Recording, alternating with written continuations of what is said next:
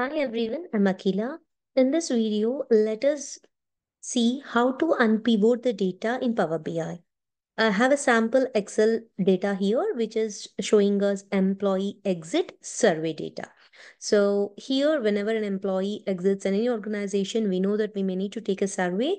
There will have multiple options and employee may select only one. So all these options are column headers here, and there is a column which is giving us a date on which the survey has been conducted. And see, there is a serial number column.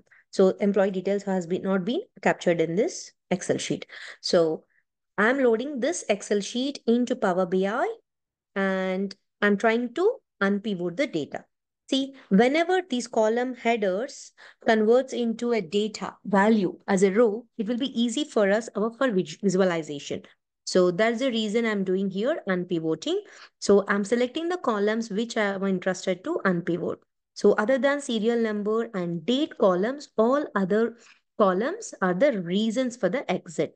So I have selected all these columns, went to transform tab and clicking here unpivot. So all the columns has converted into row data. So this is what unpivoting means. Now I can go to home, click close and apply. Let me apply the changes. And let me quickly add a clustered column chart to show you this data representation. So let me add the attribute to the x-axis and the value to the y-axis.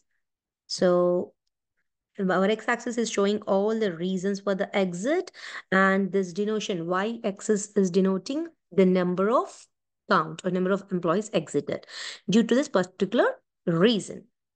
Hope this is useful. Thank you.